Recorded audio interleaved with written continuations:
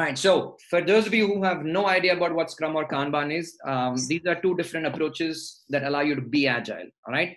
Scrum is a push-based system. Kanban is a pull-based system. Scrum is a push-based system because in Scrum, we are always trying to optimize for the ability to predict over a period of time. What that means is you're going to have things broken down into fixed batch sizes that are going to be wrapped around in standardized durations of time called sprints. So think of a sprint as a time box which is going to be best if you have consistent durations over time, which means if you decide to do a 1 week sprint, then the idea is you're always trying to break work down into 1 week sprints.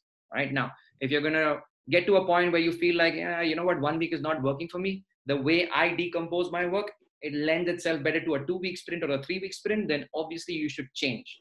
What you don't want to do is you don't want to constantly skip, hop and jump across sprint boundaries. So you don't want to do a 1 week sprint, then a 2 week sprint, then a 3 week sprint. You don't want to do that. The reason why is because the goal here is to make your understanding of the work, which will progress over a period of time. Like you'll get better at that stuff over time, right? So you want to make sure your understanding of the work and the way you break it down, the way you estimate that stuff, you get better at that by making sure that time is always standardized. That means sprints are always going to be 1 week or 2 weeks or 3 weeks. And what you will get better at is how much work you will do in those sprints. All right. So Scrum is going to be a push-based system where you set up a boundary, you shove work into that, and you lock the time box. While the time box is running, you don't mess with the scope. So scope is frozen. No such thing as scope creep, all of that stuff. No swapping things out. All right. You want to keep it frozen. At the end of the time box, you look back in a retrospective and see how the work went, adjust for the next one. So that is a push-based system. And you contrast that with a Kanban approach, which is going to be a pull-based system. So if it's going to be a pull-based system, that means you as a team member are going to be pulling more work. And you're going to be pulling more work based on available capacity, which means in Kanban, you're not going to have standardized work time durations. So in Kanban, there is no concept of sprints. All right. Now, Scrum and Kanban both are iterative by nature. That means there's a lot of refactoring. You're going constantly back and forth looking at stuff. But in Scrum, there is a standard duration of time in a sprint where you don't change scope. In Kanban, you have a concept of cycles, right? But the advantage of doing things in cycles is that you can have 3 classes of work that can be completely unique. That means the first class of work can be something that's new as an investigation or a discovery. The second class of work can be just maintenance work. The third class of work can be something that comes in the last minute, like a production issue or a defect or a bug of some kind. All these 3 classes of work can go in parallel at the same time. So it's almost like 3 classes of work going in parallel, and you as a team member are skipping, hopping, and jumping across these 3 classes of work. As soon as one of the pieces of work is done, you go to your backlog, pull in more work based on available capacity. So what that means now is, in Scrum, you're going to have consistent sprints. In Kanban, you're not going to have consistent time boundaries. So in Kanban, you can have a 2 week cycle, a 1 week cycle, a 2 month cycle. They can all vary.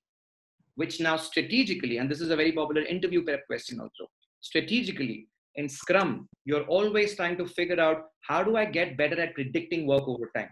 So like, what is my forecast ratio? Like commitment versus completion, if you will. And you're trying to get better at being able to predict that. So your optimization goal is to predict over time. In Kanban, the work has already been analyzed, or rather the work sometimes comes in without any line of sight. So your goal is to just show up to work with a smile on your face. And when that new ticket comes in, you work on it, which now means you can't predict how long you will take to finish it. So in Kanban, the goal is to maximize throughput. That means keep working efficiently and don't end up in any bottlenecks in time. So in Scrum, you're optimizing for the ability to predict. In Kanban, you're maximizing for throughput. You're trying to rush it as quickly as possible. So efficiency is key. This is why in Kanban, you will hear a lot of concepts like classes of service, WIP limits or work in progress limits, bottlenecks, service level agreements, and things like that. In Scrum, you will hear a lot of terms like velocity, which is rate of completion of work, or predictability, or the ability to burn down work over a period of time, like sprint burn downs, release burn downs. All right. So there is no such thing as which is more effective. All right. Scrum is awesome. Scrum can also be terrible. Kanban is awesome. Kanban can also be terrible. The goal here is to understand the applicability of the approach to the kind of problem you're solving. So now ask yourself, is the majority of my work plannable? If it's plannable, great. Then maybe you should standardize some time boundaries around it. You should do a sprint. And within the sprint, you should try to get better at being able to predict over a period of time. If you say, I can't predict what my work is, I don't know. On a Monday, I plan, on a Tuesday, I change again. Then that probably means you don't have enough line of sight for the future. So there you want to be a more flow-based approach, like a Kanban approach, right? So that's one fundamental difference, push-based versus pull-based system. Another difference would be most of the work that you will do using Scrum will be plannable. Most of the work you will do in Kanban will be interrupt-driven, which will come at the last minute. All right, so you want to be able to adapt to that. And that's why you don't hold yourself hostage to a specific time box, right? In Scrum, you have dedicated roles. This is difference number 3. You have a Scrum Master, product owner, and a bunch of developers. In Kanban, whatever roles your organization has, you can just mimic them, which means you can just borrow those. So Kanban doesn't bring the rigor of roles that Scrum brings with it, right? So 3 basic differences, if you think about it. So the goal here, when you think about effectiveness of a method is my work plannable or is it not plannable? If it's plannable, you're probably more complex in nature. So you can, predict over a period of time by planning well. If it's unplannable, then you're probably more flow-based. You have to go with the flow, as they say. Or as they say in boxing, roll with the punches, right? You keep on rolling your shoulders as the opponent keeps firing off punches. So you keep on changing your boundaries of time, right?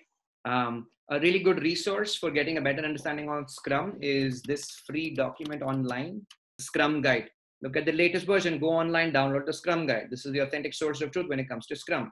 A really good resource for Kanban would be called Lean Kanban University. Go look at this university. It's got a bunch of things in it, all right? 2 good resources to know Scrum versus Kanban.